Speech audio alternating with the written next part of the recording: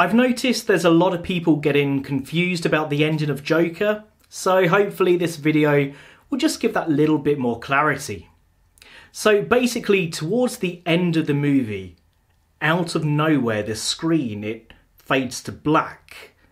And then all of a sudden these names, they start scrolling up the screen, and you may be thinking, why are they doing that? Who are these people? Here's the thing. Those people, they're the names of everyone who in one way or another was involved in the production of the movie.